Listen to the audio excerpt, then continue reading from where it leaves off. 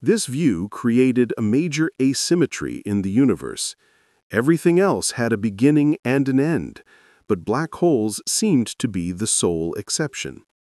In 1974, the brilliant physicist Stephen Hawking put forth an idea that shook the foundations of physics.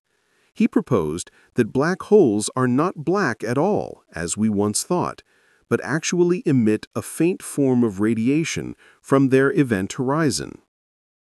This radiation was later named Hawking radiation, and its implications were profound. Black holes have a temperature, and therefore they can lose energy, lose mass, and eventually evaporate, vanishing from existence.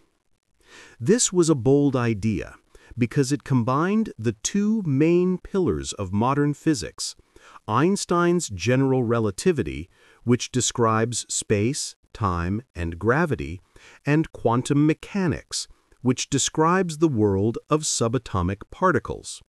Before Hawking, no one thought these two theories could intersect in this way, in the context of black holes.